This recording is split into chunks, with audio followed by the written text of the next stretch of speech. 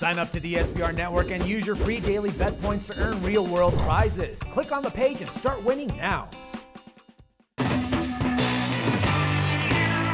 The Houston Astros and Baltimore Orioles will open up an American League Series. This is Across the Board with Jeff Grant here at SBRForum.com. Friday night's first pitch scheduled for 7:05 Eastern Time from Oriole Park at Camden Yards. The Orioles listed as 163 home favorites, while the betting total stands at 8.5. Houston snapped a 5-game losing streak by picking up a 6-2 victory over the Detroit Tigers on Thursday. The Astros are currently being led offensively by rookie outfielder George Springer, who is hitting .313 over a current 8-game hitting streak, and 8 of Houston's last 11 games have been decided by 2 or fewer runs. Starting pitcher Scott Feldman returns to rotation, 2-1 with a 1.69 ERA.